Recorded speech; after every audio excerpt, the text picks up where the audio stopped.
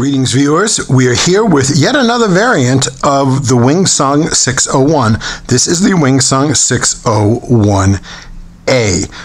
Now, if you remember, way back when, I did a review of this pen, which is the original Wingsung Model 601. This has a hooded nib, just like a Parker 51, also just like a Parker 51. It has a diaphragm-based vacuumatic filling mechanism.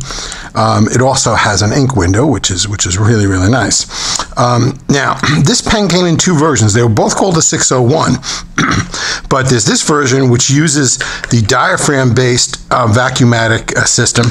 Here's a demonstrator version of it so we can literally demonstrate it. So you push here, the diaphragm extends, it expels air out of the pen, and the ink will then bubble up through a breather tube. And you have to do this. You do this a couple of times, and the pen will fill.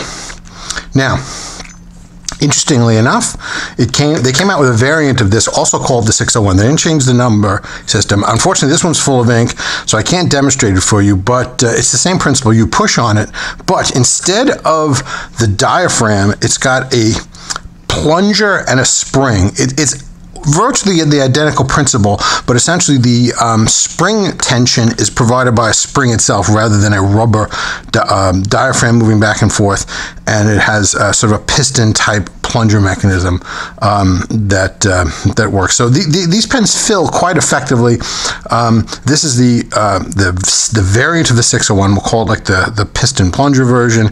We have the original vacuum diaphragm version, which is this one as well. At first glance, this pen looks a lot like a Wingsung 616. You know, they look almost identical. They both have the same hooded nib. This one has a slightly smaller ink window, but the difference is, unlike this very, very nice filling mechanism, this pen has absolutely an atrocious filling mechanism. It's a built-in aerometric filler, which is literally my least favorite filling mechanism. So, world of difference on what's going on the inside between the 616 and the 601. So where does that take us to our 601A? So a couple of big differences between the 601A and the 601. So let's bring this 601 out here. So the main difference is the nib. So this 601A has a wraparound barrel type nib, two-tone, whereas this pen has a inset hooded nib. And there's obviously a couple of small cosmetic differences. This particular 601A has this nice blue jewels on both ends of the pen. Here's another 601A that has a white jewel on the end and nothing on the other end. And obviously the cap finish is obviously quite different. This has this sort of nice machined texture finish as well. So that's sort of the Wingsung 601 type product offering as we see it.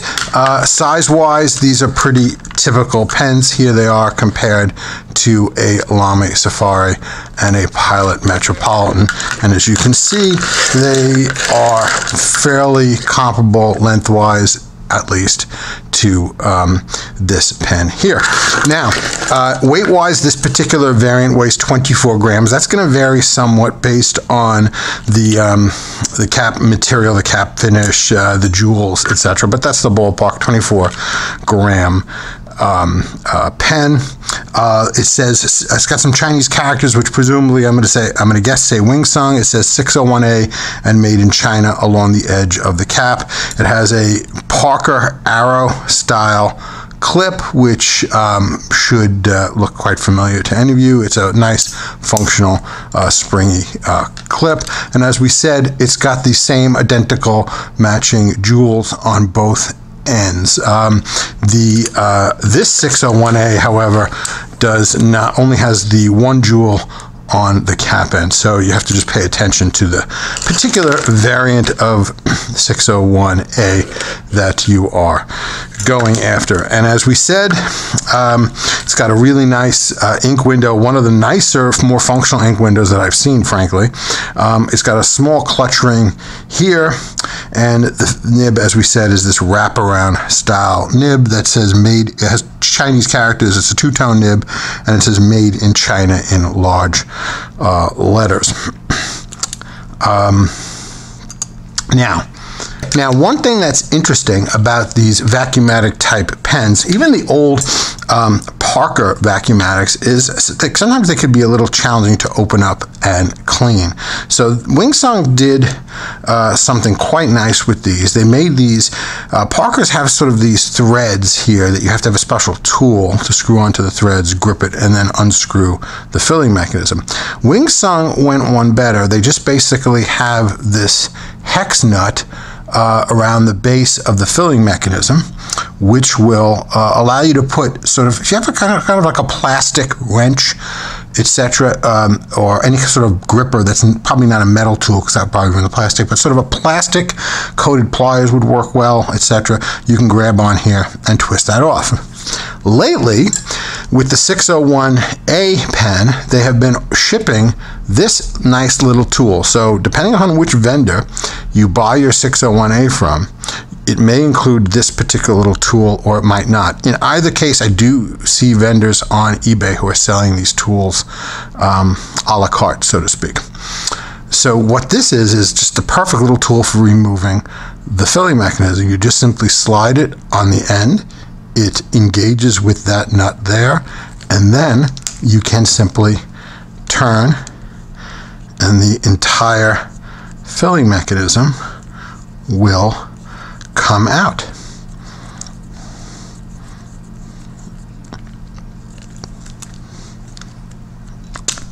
There we go.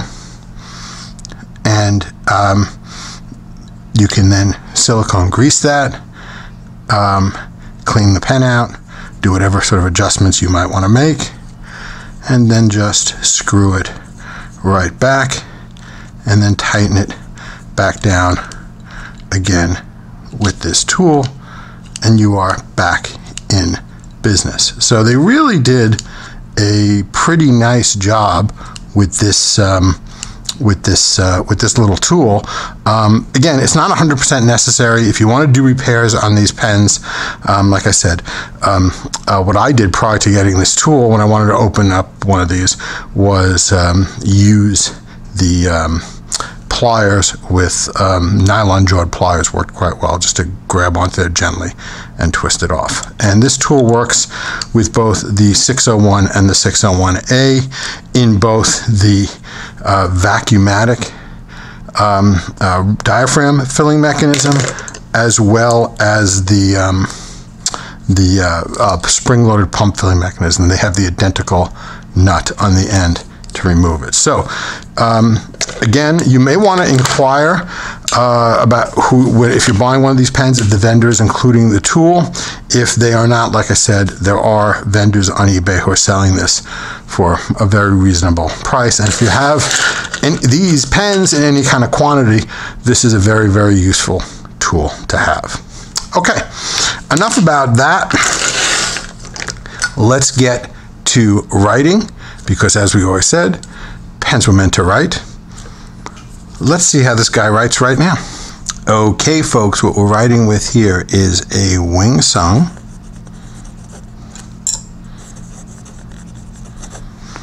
model 601A. And this has a fine, and I may have even classified this as an extra fine, it is not labeled, steel nib. Now, here's the thing. This is not the smoothest nib. I've got a bit of feedback.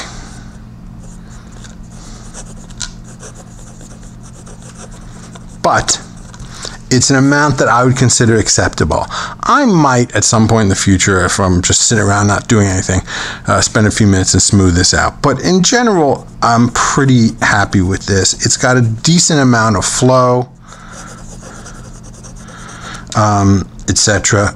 It's not bad for a nib this fine. In terms of flex, you can squeeze an iota of flex out of it, but not really very much at all. But I'm pleased with the flow and the consistency of it. It could be smoother, but I'm not going to complain terribly. This is a fairly inexpensive sub $20 pen. I think the look of it, by the way, I haven't mentioned that, is really terrific. This particular model, 601A, is quite nice. Obviously, if you want a 601A and you want something a bit less flashy and conservative, you can't get less flashy than something like this one. But this looks like an old Parker my dad would have had in his jacket pocket in like 1967 or something. So this one's really quite conservative. A pen. This one obviously a bit flashier, but I really like the look of it. I like the color of the material. I really like these blue jewels. I just think look great. The trim, everything. I just really think they did a pretty nice job with this, and it writes pretty well. Like I said, I'm not gonna complain about the way it writes. It does have a certain degree of wetness, so I think it's got that going for it, which I think is pretty nice. So I think that's pretty much what we want to say about this Wingsung 601A. Let's talk about this ink a little bit now, shall we? Okay, this is a very nice ink from Pilot. This is Iroshizuku.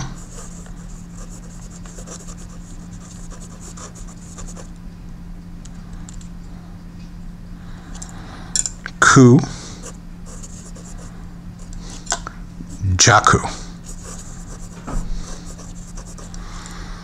And this is sort of basically an aqua color, I would say. Sort of a teal, bluish green aqua color. I picked this one for this pen because I thought it matched the pen. Not spot on, but I think did a decent job of matching the pen. By the way, one complaint I do have, these are great, like deep blue jewels. I would have liked them to have done something more to match the jewel to the barrel a little better. This is a bluish green, whereas this is just a very deep green. I don't know, just might have been a little nicer to match those a little better, but hey, what do I know?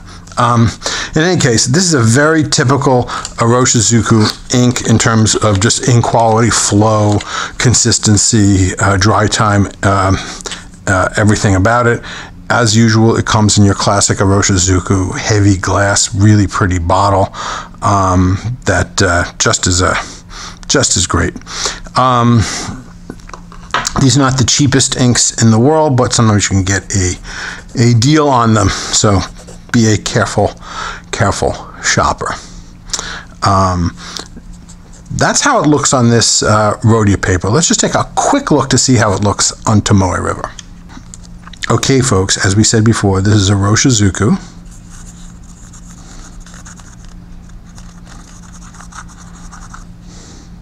Ku-Jaku.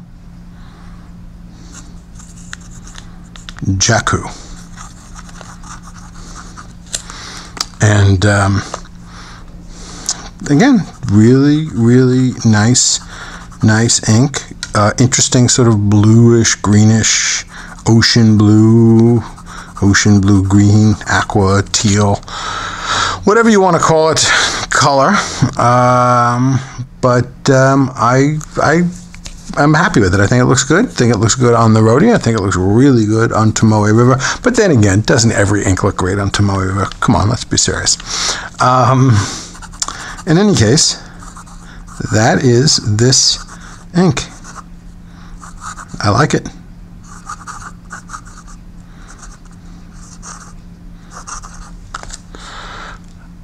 And I think that is going to be this episode. As always, I thank you so much for watching. If you have any comments, please leave them.